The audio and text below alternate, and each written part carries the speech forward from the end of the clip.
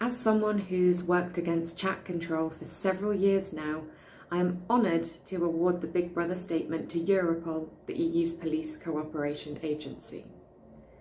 As we can see in comments made by Europol in relation to this chat control law, and revealed thanks to investigative journalists, Europol has a desire to surveil potentially all of us online without due cause. Their comments are a shining example of the sort of Orwellian society that we could be living in if Europol and the European Commission's Home Affairs Unit get their way on this chat control law. In the form in which it was originally presented, this law would cross the Rubicon in terms of the privacy of our online confidential communications.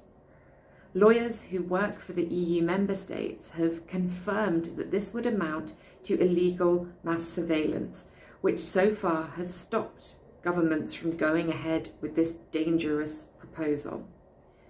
But Europol clearly wants to go even further, putting usefulness ahead of lawfulness. They seem to think that we should all be guilty until proven innocent.